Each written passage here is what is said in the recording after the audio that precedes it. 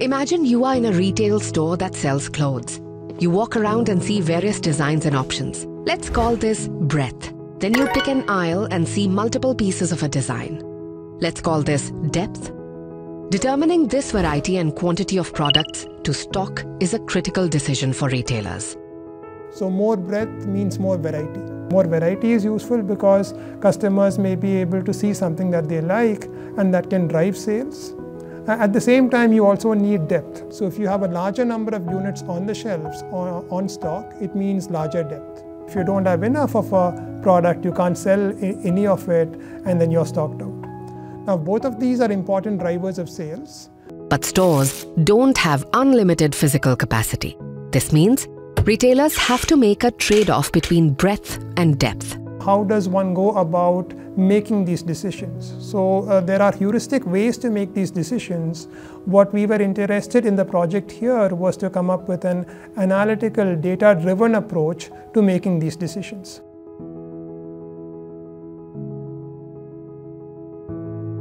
On one hand, we have assortment planning. You have to look at all possible combinations of these products, and that quickly blows up. So even if you have just 25 products that you're looking at, the number of possible combinations of these 25 products is in the tens of millions. One has to look at smart, efficient ways to make these decisions. On the other hand, we have inventory planning, which is complicated too. There is uncertainty in demand. You don't know how many customers will come in. There is uncertainty in your supply. Because you place an order today, you do not know exactly when it will come in. So if you put both of these problems together, it doesn't become any easier.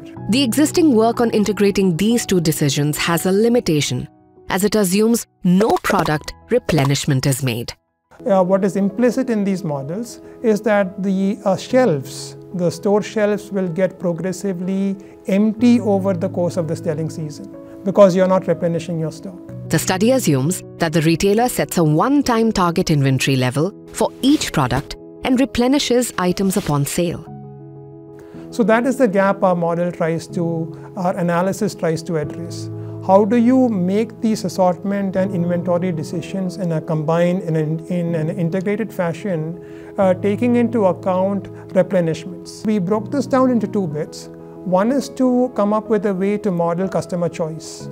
So if you have a customer who comes into a store and looks at the different products that are on offer, how does the customer choose from among these offered products?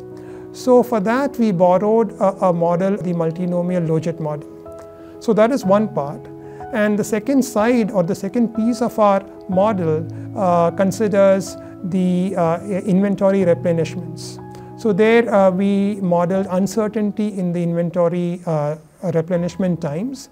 And putting these two things together gave us a model to make the assortment and inventory decisions in an integrated fashion. A series of approximations and simplifications were utilized to develop a model that was tractable and had good performance in practice. The output is a computationally tractable method to make these inventory and assortment decisions in an integrated fashion when one also models product replenishments taking place periodically. Now, our model does make some simplifying assumptions, but nevertheless, it is an important first step towards addressing this very complex, very difficult business problem. The findings can be categorized into three sets.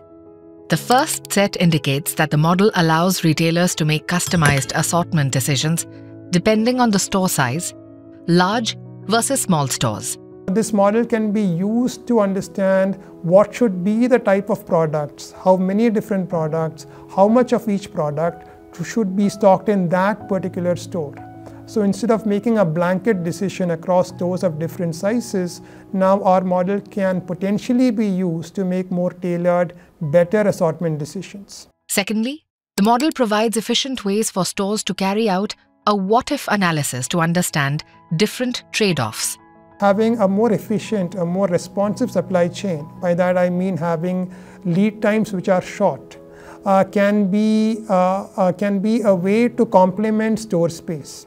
So what do I mean by that? Even if you have a small size store, you may be able to carry a wider assortment simply because you can replenish stock quickly. The third finding suggests that when deciding which products to stock, It is essential to consider factors beyond just profit margins. You may have products which are very profitable, but you may also want to stock other products simply given the lead times. Right? So there could be certain products which are not very profitable, which have a lower margin, but they have high demand. If the lead times are longer, then you may also want to focus on these types of products, not just the high margin products alone. To assess the performance of our method against the optimal assortment, we conducted an evaluation by generating synthetic test problems. Now, the optimal assortment is not something that can be obtained in practical real-size instances because the problem cannot be solved within a reasonable amount of time.